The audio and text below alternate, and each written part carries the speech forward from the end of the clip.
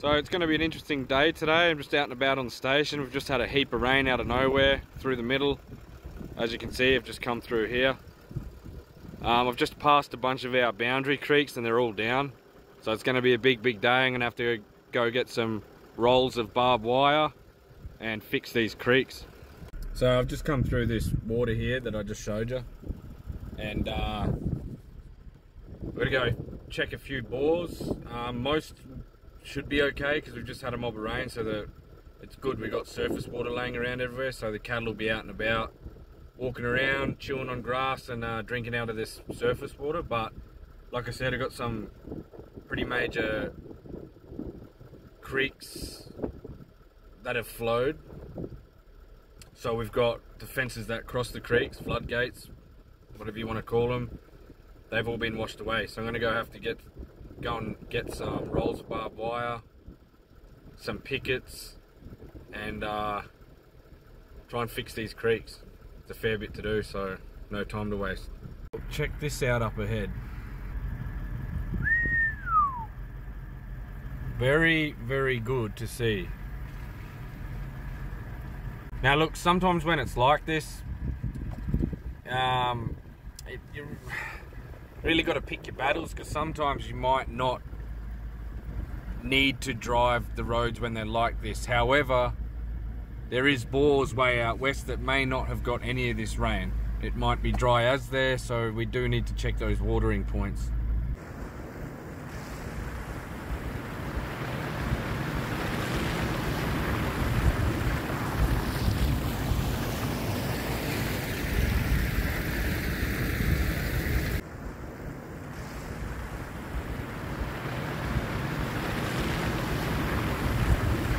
So this creek ran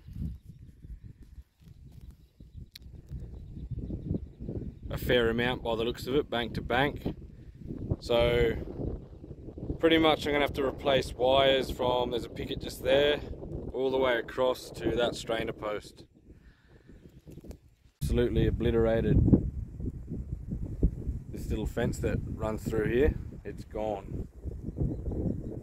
Gone and picked up some pickets. Got a bunch of wire and a roll of barb, so we can run some new wires across here.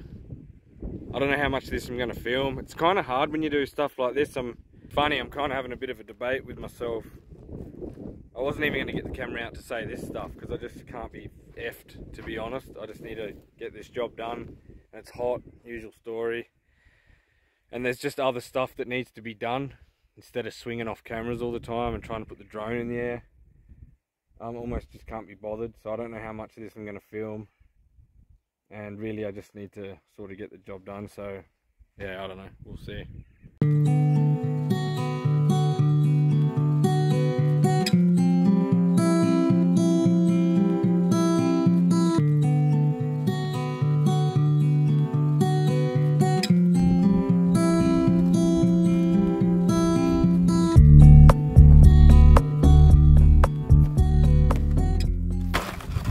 Now comes the fun part, play with this prickly stuff.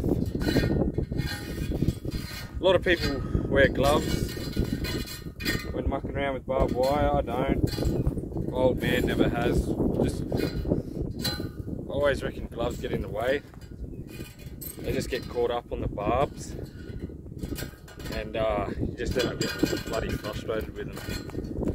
So yeah, usually don't worry about it.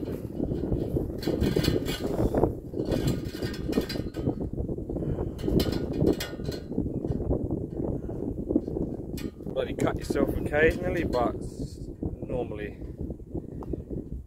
not too bad. And it's funny, once you start, when you're first starting out, I'm just thinking back to when I was a kid doing this stuff. I used to always hate fencing. I don't love it now, it's not the funnest job, but I used to hate it, wasn't that good at it, and when you're not used to doing it, you always cut yourself. But once you get used to it, it's kind of just second nature and you get it done. So what we're going to do now is put a bar through the roll of barb, and then I'm just going to walk this out all the way across to the other side of the creek. I hope the wind noise isn't too bad. It's pretty windy. I think it's going to be pretty bad. I'm just on my phone and I've got no special mic to get rid of the filter the wind noise out. So is what it is, I suppose.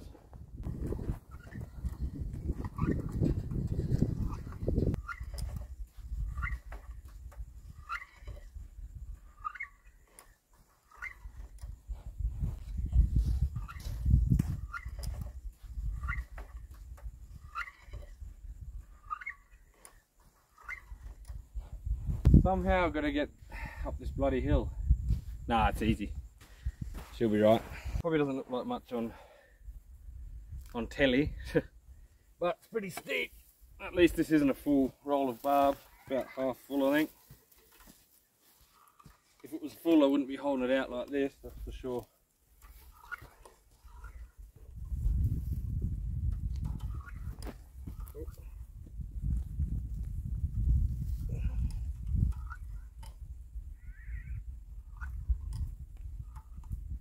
So that was the top wire I just ran, and I've joined it up there. The middle and bottom wire I've cut just here, so I'm going to join the next two wires just here. I'll probably cut them away from this picket. It's bent over. I tried to straighten it, but it's jammed in there. I actually have straightened it before by driving my car in here, hooking a drag chain up to it and reversing back a bit, but I could definitely get in here now. These creeks get really soft in the wet, and there's no way I'm risking driving in here and then getting bogged and turning a mission into a head FUCK. So I'm not going to worry about it. So we'll hook this one up here while we've got the roller barb this end. Hook it up, run back the other way, hook up the last wire that side, and then walk it back this way. So I've got these wires way up in the air, but what I'll do is, you'll see, I'll wrap some wire around them to pull them down and tie them to this picket that's in the sand here.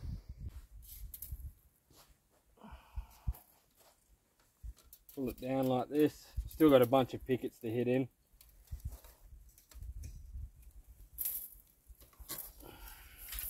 So that's tied down there like that.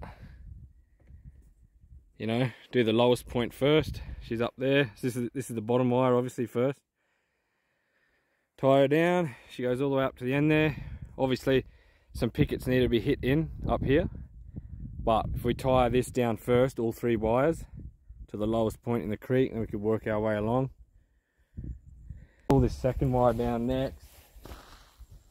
And then I can wrap the wire around it and pull it down. Pull it down to where it needs to sit.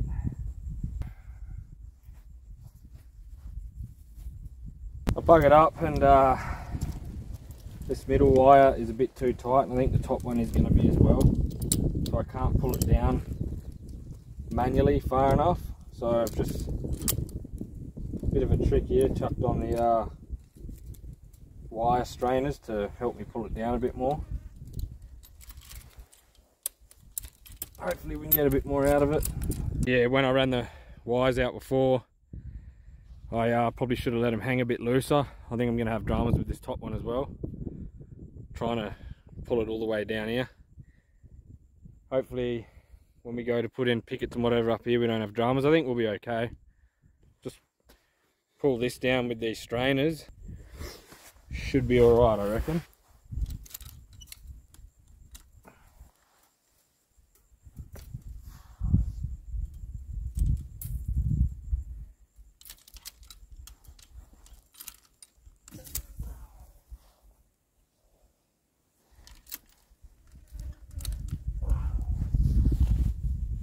One more maybe.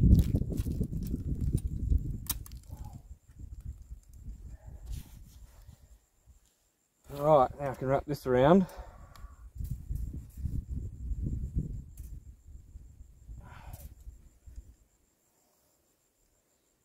Just being careful, I'm trying not to put my head over this wire or anything. It's under a lot of strain, and if it let go, it'd seriously mess you up. Rightio, so we've got this little cutting edge off a grader or dozer blade, whatever it is. Ugh. Fair bit of weight in it. This will hang underneath the fence in this bit of the gap here on the edge of the creek and just weigh them wires down a bit.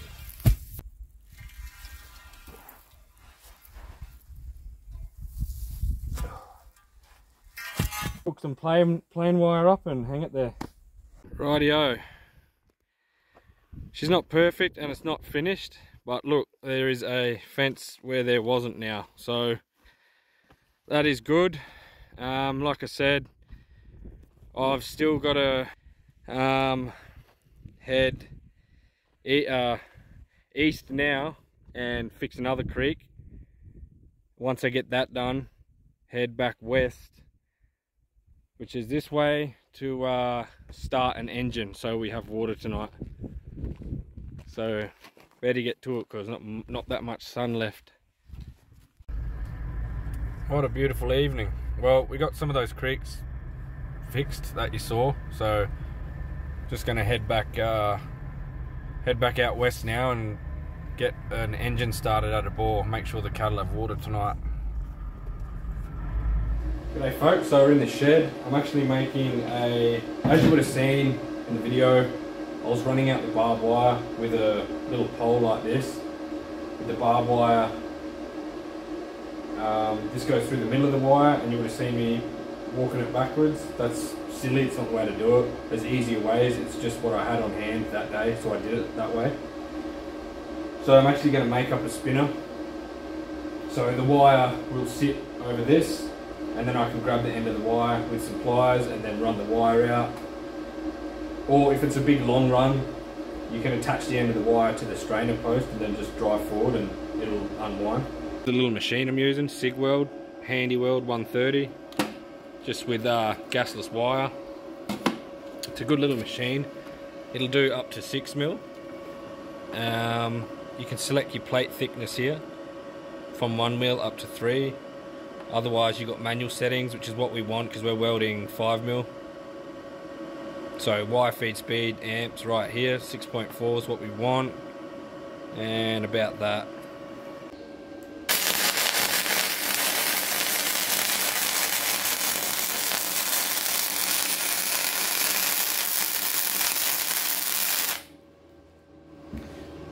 Beautiful.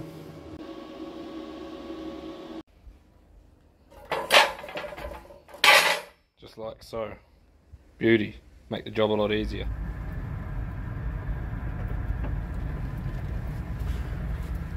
So we've had a bit more rain last couple of days. Got to get in and fix a couple of more of these creeks. There's a heap to do. It's going to take a little while, so try and get a couple more done today. We're back at another creek. This one's pretty wide. So basically from that picket there is just a tangled mess of shit. Barbed wire. And all the way across there. So I don't know, maybe 75 meters or something. So I've got a couple of rolls of wire and we will use this thingy I made up to run the wire out. Rightio, so we're back on the job. This is the little amazing piece of engineering I came up with in the shed, you might remember. After weeks of, you know, blueprints, CAD drawings, engineering, tech drawings, all that sort of stuff, this is what I came up with. Now look, so as you'll recall early in the app when I spoke about it, I was walking backwards with the barb in the creek that's just over here. It's just what I had on hand on the day. But normally you would use something like this, maybe on the back of a ute. So as you'll see, it's a pretty heavy base, and I'm able to just sit this on the ground. That's the idea of it.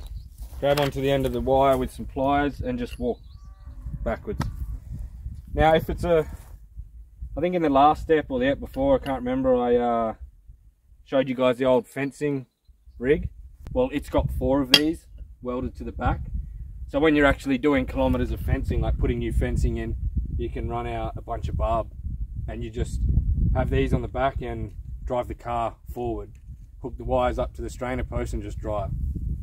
But for, you know, small fixes like this, like creek crossings and whatever, this is a good way to do it. Rightio, so I've ran 2 wires, the top and the middle. Obviously you work from the top first and then work your way down. So we'll run out the 3rd and final wire and I'll show you how that looks pretty much. It's only early in the day and we got bloody lots of cloud moving in, so it just makes it so much nicer. A bit of a cool breeze, it's not too bad, but it's half muggy and high temp, so when the sun's out and the clouds aren't there, it's just stinking hot.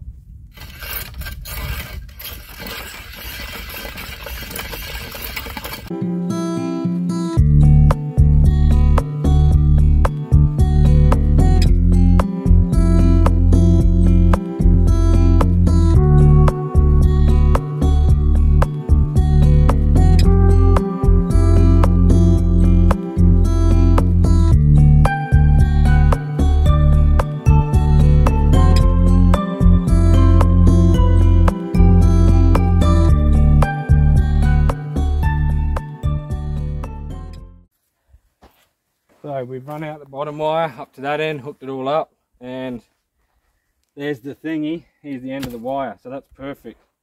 That's where we need to hook it up to. So bottom wire. So that was good right to the end of the roll. So we'll hook that up now.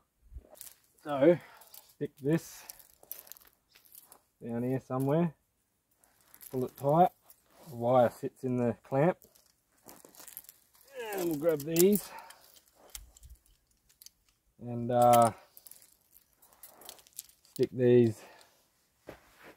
back here somewhere, fair way back, because there's a decent amount of wire to strain up, so we need a fair bit of movement that way. As we work this lever, this will creep along this chain towards that way, pulling the wires tight together. So yeah, give ourselves a bit of room there.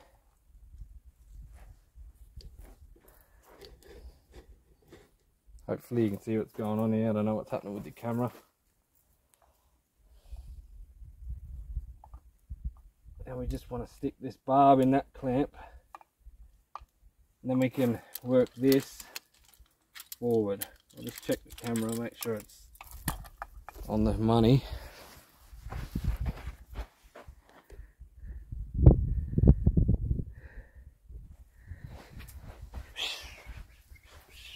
So we just work this.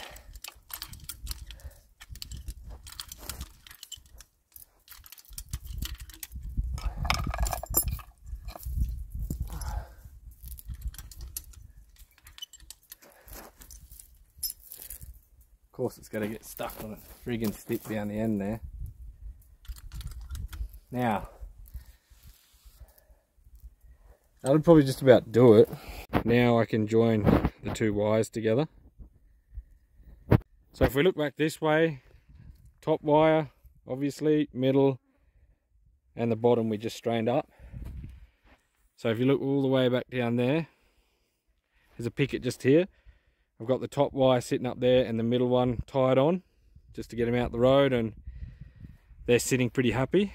So I don't know if you can see, that's the whole stretch of the creek. See how the wire's drooped a bit? So like, you don't want to pull it really, really tight. So what we need to do, I'll show you, and there's the bottom wire hanging. So it doesn't need to be really, really tight, because we're gonna go back down there. I've got some pickets hit into the ground on an angle.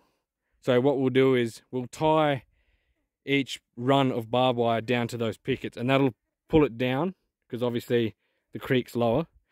So we need to pull all the wires down, but it will also pull the wires tight, is the plan.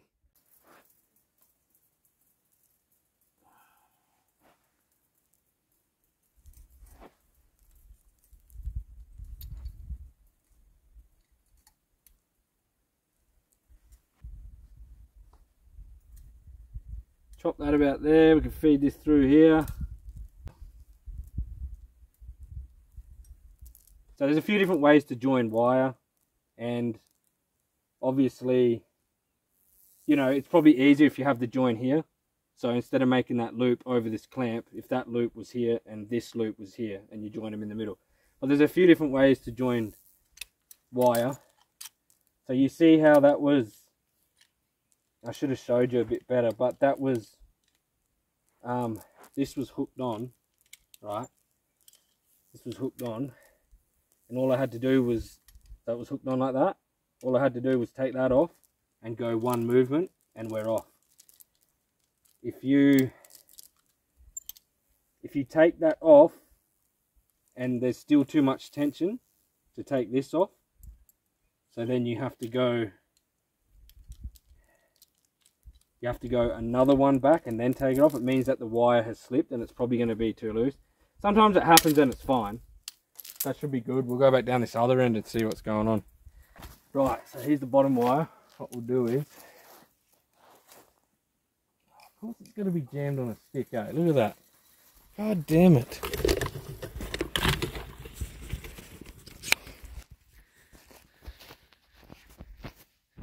Look at this. Trying to pick this up and work with it. Friggin' hell. Anyway, yeah, this is arse up. Why do I do this? Tell you what, folks, some days, I just don't know why I'm even bothering with this stuff. Seriously. So here's the bottom wire. Oh, and that just snapped. One of them days, eh?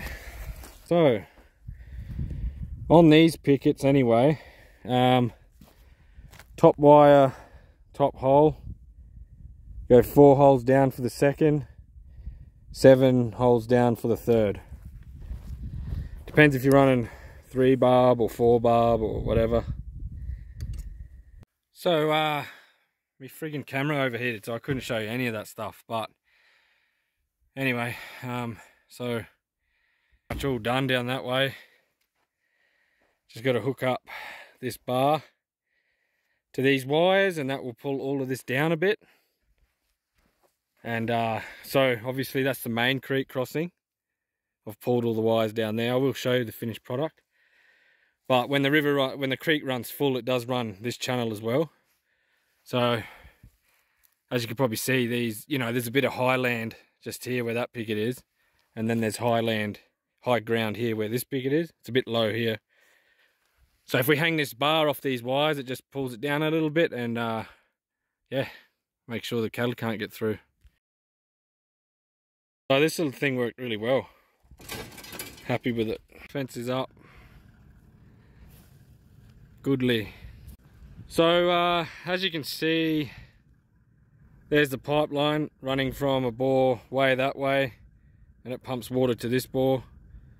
The creek, when it ran, the debris, logs and stuff has sort of washed the pipeline down, so I'm gonna have to untangle it up there, but also here. As you can see, it's all tangled up with this wire and stuff and a bunch of logs all over it. So I'm gonna try and pull some of this away with the motor car and just free this pipe up. Make sure it's not all tight, you know, it's all tight in there, and make sure there's no kinks in it or anything. Rightio, try and pull some of this stuff away. Keep an eye on it for me, eh? Sing out if anything goes wrong.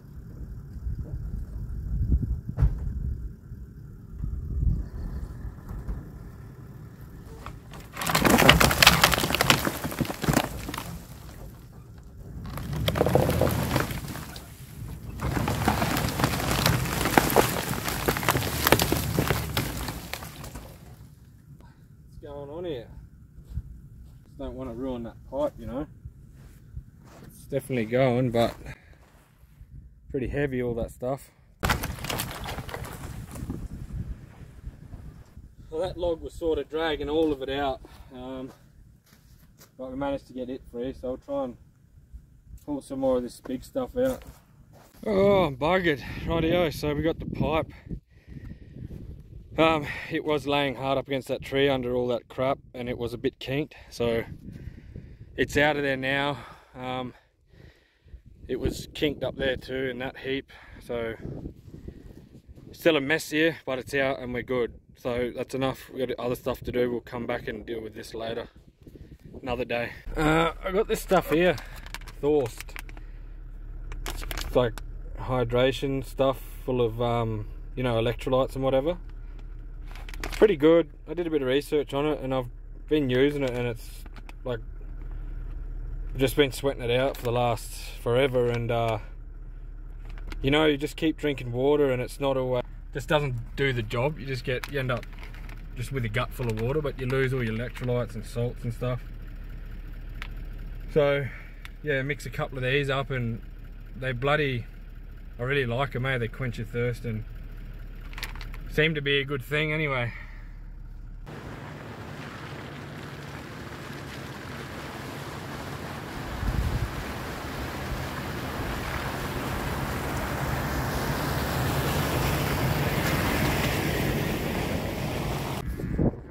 What's going on, mate? You alright? You having a sleep, or what are you doing? You don't look too good. There's always something going down, eh? Oh, what's going on with your knee? Oh, man, can you get up or what? Can you get up? I better try and sort this out, folks.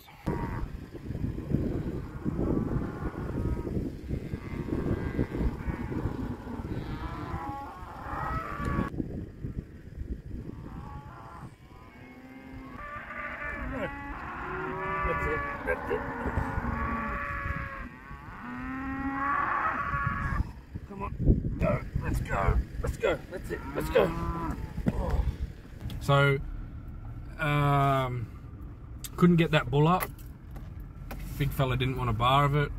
Very heavy, obviously, and like he's trying, but he's also exhausted. So I could have probably tried with the motor car, but I'm just going to leave him. It's heading into night time and just let him rest, you know, and try and get up himself.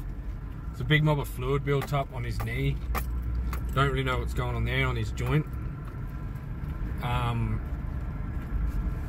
have a chat with the old man and see what he reckons and go from there. But for tonight, we'll just leave him rest, I reckon.